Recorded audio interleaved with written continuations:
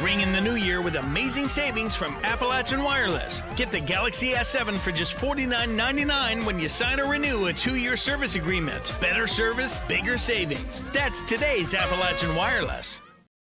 Deputies with the Floyd County Sheriff's Department executed search warrants today at a residence near Prestonsburg at Burchett's Trailer Court that resulted in the arrest of 35-year-old Randy Akers and 34-year-old Judith Bailey, as well as the confiscation of drugs and money. During the search warrant, we seized a little over about 25 grams of crystal meth, 6 different types of prescription pills. We found all the ingredients for the manufacturing of crystal meth. It started through our tip line, our anonymous tip line. It being close to Prestonsburg here to our office, obviously, a lot of people voiced their concern either in person, but a lot of them had called our tip line. I hope the people there are pleased. I think they will be, because we are, that these 2 dealers are off the street.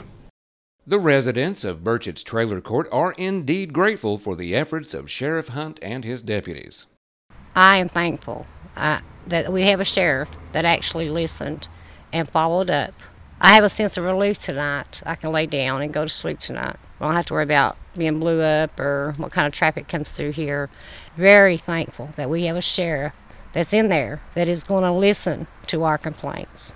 One deputy was exposed to chemicals used in the manufacturing of methamphetamine and was transported to Highlands Regional Medical Center and has since been released.